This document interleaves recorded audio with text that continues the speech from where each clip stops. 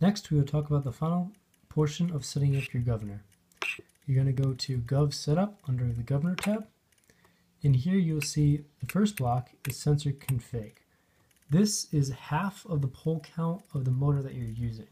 So if you're using a 10-pole motor, it's going to be 5. If you're using an 8-pole motor, the value will be 4. A 6-pole motor, the value will be 3. It's pole pairs is what you're looking for. If you're using a nitro governor, you want a value of 1.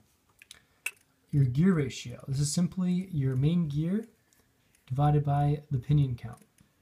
So for me, I have an 11-tooth pinion and a 131-tooth main gear. It works out to be 11.909, but it only has a value, only got 2 values. Your run-up limit. This is nothing more than your ramp-up speed when you turn the helicopter on, how quickly it'll spool up. Your minimum throttle. This simply is the lowest value that the governor will allow itself to go to maintain a head speed. So right now, if I do a hard collective movement, and the governor ramps up and it comes back down, when it comes back down to equalize that head speed, it won't go less than 20.